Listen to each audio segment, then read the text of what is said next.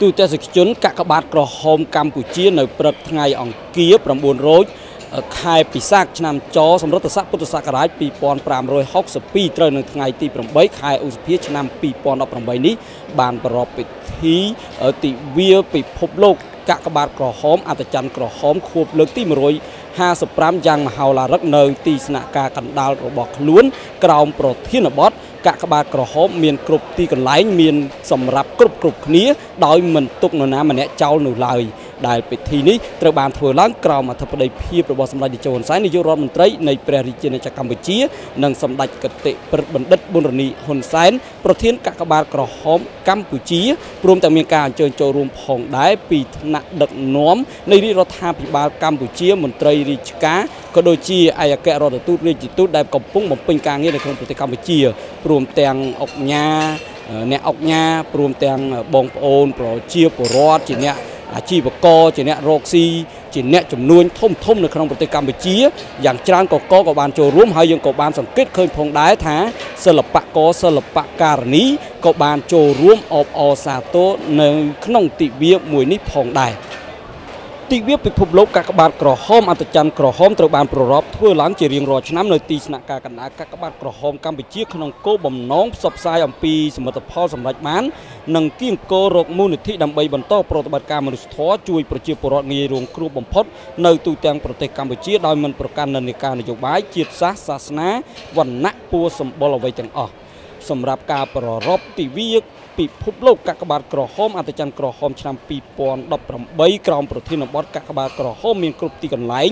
សម្រាប់គ្រប់គ្នាដោយមិនទុកនរណាម្នាក់ចោលនេះត្រូវបានសម្ដេចគតិព្រឹទ្ធបណ្ឌិតប៊ុនរនីហ៊ុនសែនបញ្ជាក់ថាមានគោលបំណងរំលេចអំពីយន្តការបំពេញការងាររបស់កាកបាទក្រហមកម្ពុជាដែលមានសាខាអនុសាខានិងកម្លាំងអ្នកស្ម័គ្រចិត្តជាង 30,000 នាក់ដែលកំពុងពង្រាយខ្លួនបំពេញបេសកកម្មដោយស្ម័គ្រចិត្តនិងស្នាមញញឹមនៅគ្រប់ទីកន្លែងដែលត្រូវការឲ្យជួយសង្គ្រោះ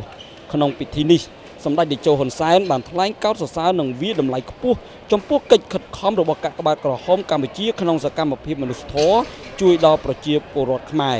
សម្ដេចតេជោ ហ៊ុនសែនក៏បានថ្លែងកោតសរសើរដល់សប្បុរសជននានាដែលបានបរិច្ចាគធនធានផ្ទាល់ខ្លួនដើម្បីទ្រទ្រង់ដល់សកម្មភាពរបស់កាកបាទក្រហមសម្ដេចប្រមុខនៃរាជរដ្ឋាភិបាលបានគូបញ្ជាក់ថាការដែលកាកបាទក្រហមទទួលបានការជឿជាក់និងទទួលបានការគាំទ្រច្រើនពីមួយឆ្នាំទៅមួយឆ្នាំក៏ព្រោះតែកាកបាទក្រហមកម្ពុជាបានបំពេញការងារមានប្រសិទ្ធភាពនិងចំគោលដៅ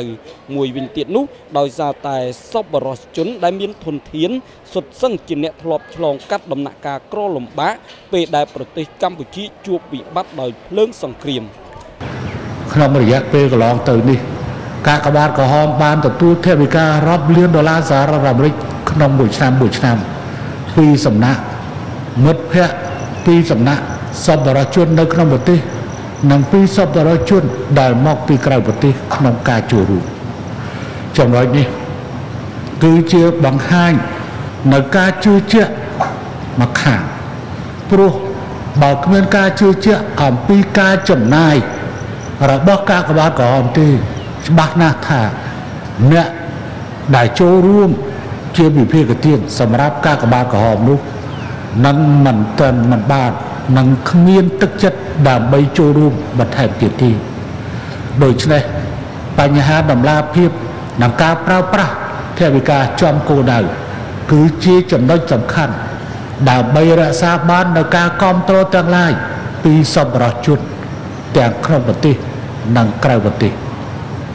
ហើយចំណុចទាំងអស់នេះខ្ញុំសង្ឃឹមថា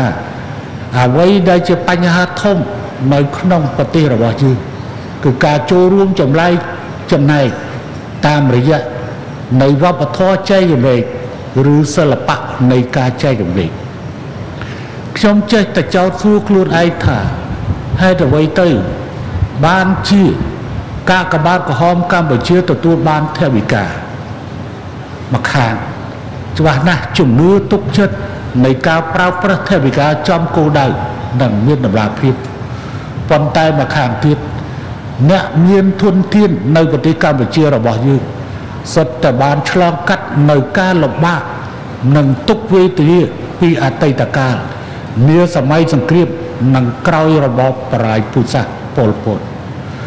ដូច្នេះអ្នក ដែលមានធនធានចូលកាកបាទក្រហមពិតជាបានស្គាល់នៅរសជាតិនៃការលំបាកកាលពីអតីតកាលដូច្នេះហើយបានជាការខិតខំទាំងនោះបានជានៅពេលដែលខ្លួនមានបាបខ្លួនមិនបានភ្លេចគិតអំពីអ្វីដែលខ្លួនបានជួបប្រទះនៅក្នុងអតីតកាលអំពីការលំបាកនោះទេខ្ញុំពិតជាមានមោទនភាពជាមួយនឹងសប្បុរសជននៅក្នុងប្រទេសដែលមានទុនធានហើយបានចូលរួមចំណែកជាមួយនឹងកាកបាទក្រហមកម្ពុជាខ្ញុំក៏មានមោទនភាពចំពោះការរួមចំណែកពីក្រុមហ៊ុនវិនិយោគទុនដែលមកពីក្រៅប្រទេសហើយបានធ្វើចូលរួមចំណែកក្នុងការផ្ដល់ថវិកាសម្រាប់ការចូលរួមតាមរយៈកាកបាទក្រហមកម្ពុជាផងនិងក៏ធ្វើសកម្មភាពមនុស្សធម៌តាមទីកន្លែងដែលខ្លួនធ្វើវិនិយោគនោះផងនេះគឺជាចំណុចល្អណាស់ដែលសង្ឃឹមថាកាកបាទក្រហមរបស់យើងនឹងបន្តឈរជើងយ៉ាងរឹងមាំក្នុងឋានៈជាអ្នកជួយសង្គ្រោះហើយក្នុងឋានៈហើយនឹងផ្ដល់ផលប្រយោជន៍ទៅឲ្យអ្នកដែលត្រូវការចាំបាច់ក្នុងទិវាកាកបាទក្រហមនិងអត្តច័ន្ទក្រហមលើកទី155ដែលប្រារព្ធឡើងយ៉ាងមហោឡារិកនាព្រឹកមិញនេះព្រះមហាក្សត្រខ្មែរព្រះករុណាព្រះបាទសម្ដេចព្រះបរមនាថនរោត្តមសីហមុនីនិងសម្ដេចព្រះមហាក្សត្រីនរោត្តមមុនីនាថសីហនុបានព្រះរាជទានថវិកា$40,000សហរដ្ឋអាមេរិកដល់កាកបាទក្រហមកម្ពុជា